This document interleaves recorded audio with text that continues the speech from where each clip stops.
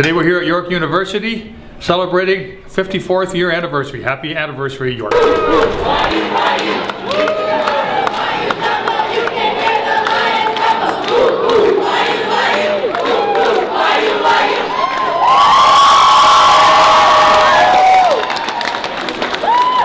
and gentlemen, please welcome Durie, Ricky Foley, and Jeff Johnson, three of our proudest football alums, with the winning Grey Cup.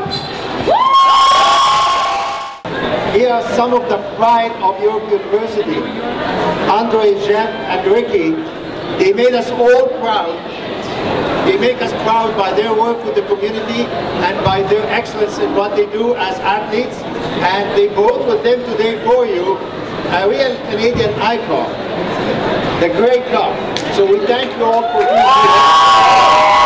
Let's get a big round of applause for York's birthday.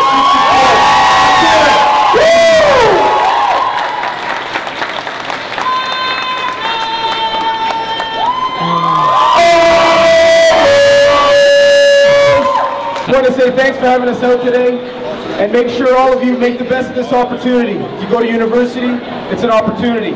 We came here to York, we made best of the opportunity that was given to us.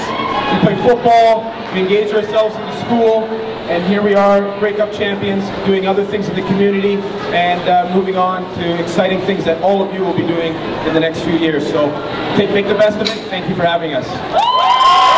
It's been a great roller coaster since we won it, and coming back here with guys that I know they went through the same schools, the same hallways as me, and it means the world, man. We all did it together, all three York boys, and get to come back here and all the love we had today, man, and it means the world to me. I'm a little jealous because, you know, we didn't always have stuff like this when me and Andre were here, but I think York's doing a great job.